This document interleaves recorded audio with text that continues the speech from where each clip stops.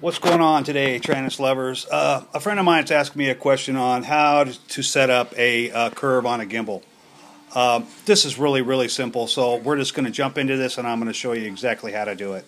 You're not going to believe how easy this is. So we're just going to, first we're going to jump in here and we're going to go to curves. Page over to curves.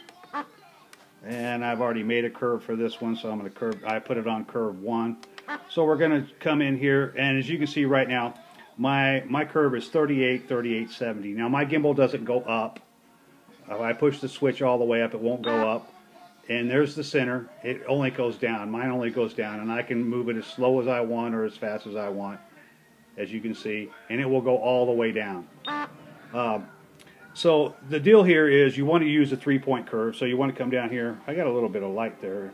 3-point curve. Because this is going to be my up, this is going to be my center, and this is going to be my down. So let me explain what I'm saying to you about that. So the first thing you want to do is come over here and slide your slider all the way up. Now you can do this on a switch, you can do this on a pot knob, or you can do it on all three. All three of these can control that gimbal if you want. That's what's so great about the Taranis.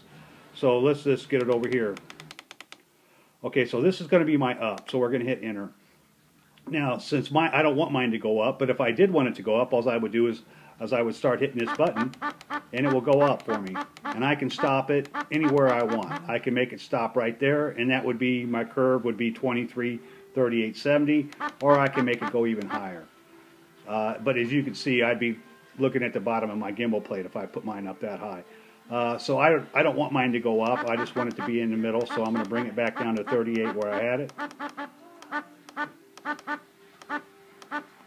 Okay, I'm done with that one. So now I want to slide the slider in the middle, and I want to go up one, and I want to hit enter.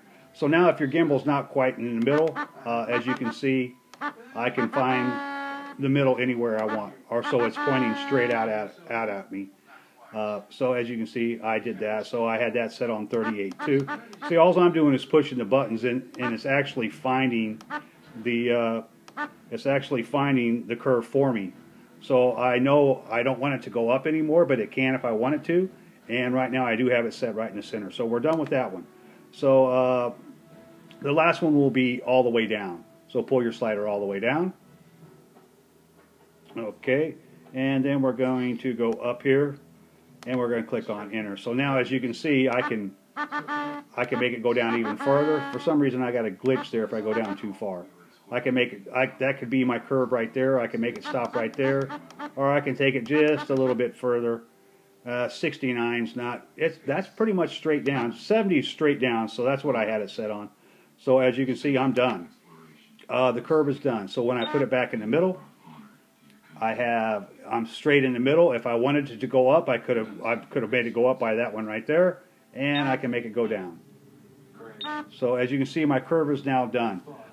If you have a 3-axis gimbal, you're going to make a curve for the center, left and right.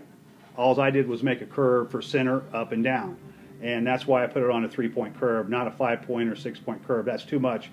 You'll get in there and the curve will be all wacky all through here, and you don't want that. The 3-point curve works perfect because you got it up, center, down, center, left, and right.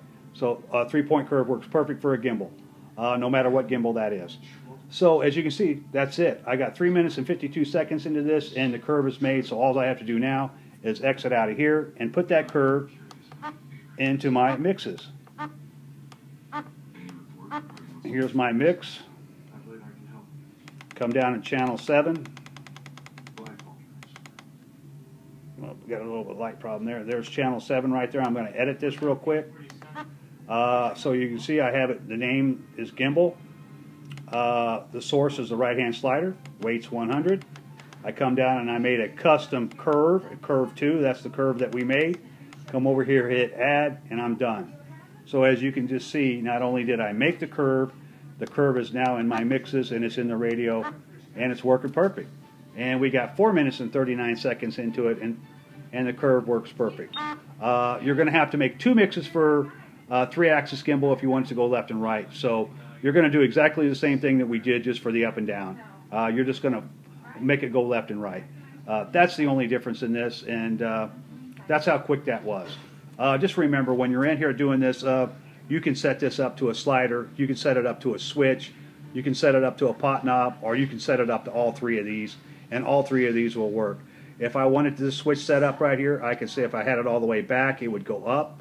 If I pulled it down to the center, it would go to the center. And if I pulled it all the way down, it would go straight down. That's just, you can do anything you want. I like it on the slider because it's right here on my thumb and my finger right here, and I can control it nice and slow. It works real well on the slider. You could put your 3-axis gimbal on the other slider up here, say center, right, left. That's how easy this is. So that's it. We got a whole 5 minutes right at 6 minutes into this video, and it's completely done. So just remember, when you're in here playing with this Taranis, whatever you think of, this radio can pretty much do it. It's that good of a radio. So there you go. Have a good one, guys.